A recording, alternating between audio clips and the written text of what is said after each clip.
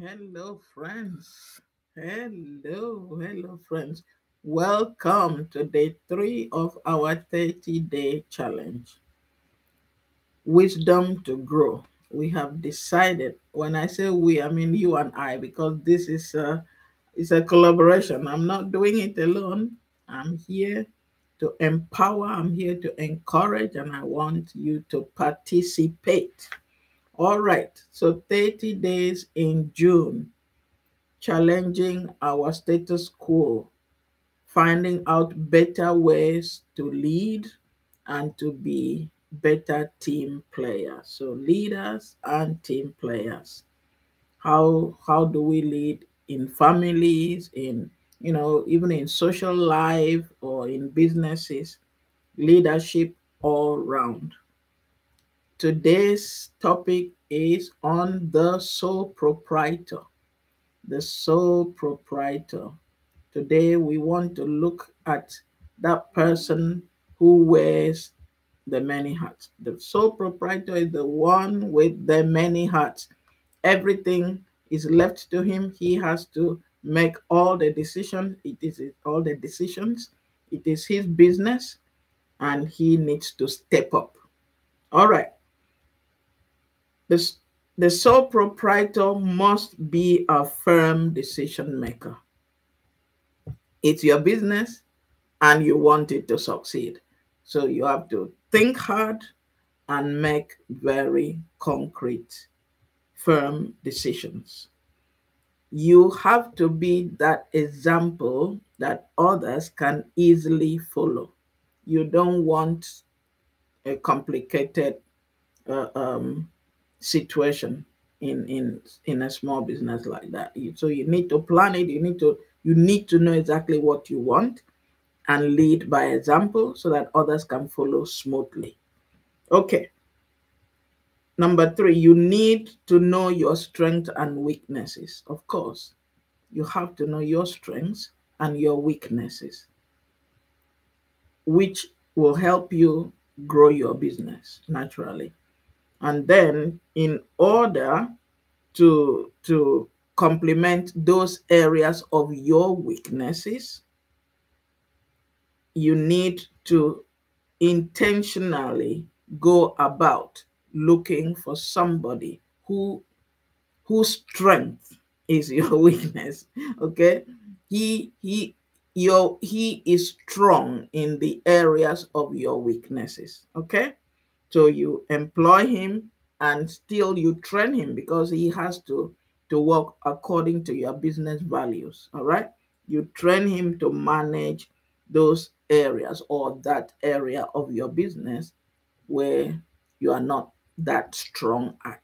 Okay, depending on what you are doing, these are just tips. Okay, and the example I want to use to portray this today is the story of Pharaoh and Joseph in Egypt.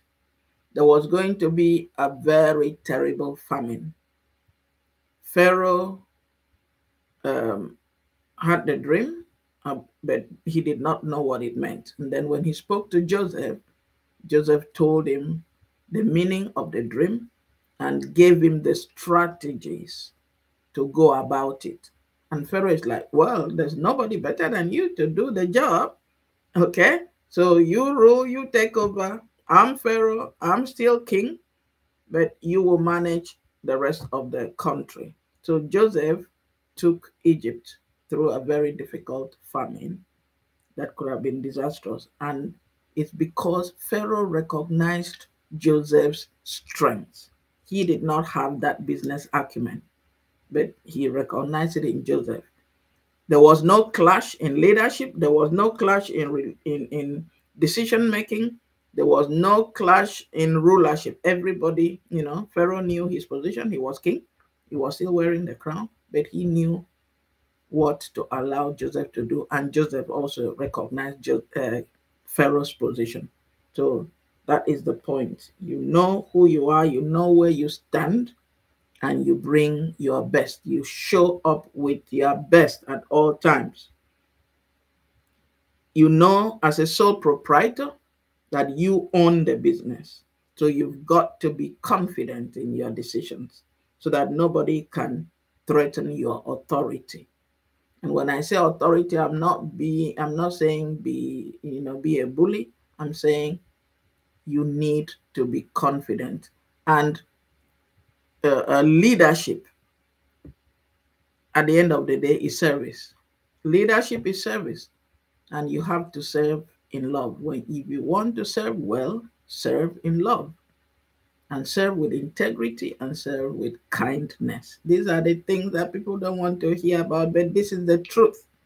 Is the truth. Your business will succeed when the atmosphere in your business is conducive. People come in, they are happy to come to work. They are helping you grow your business. So you lead them correctly. You lead them with love, with compassion, with kindness, with integrity. And people will follow such a leader. All right. I will not keep us long. These sessions are supposed to be short and crispy and juicy and to the point. All right.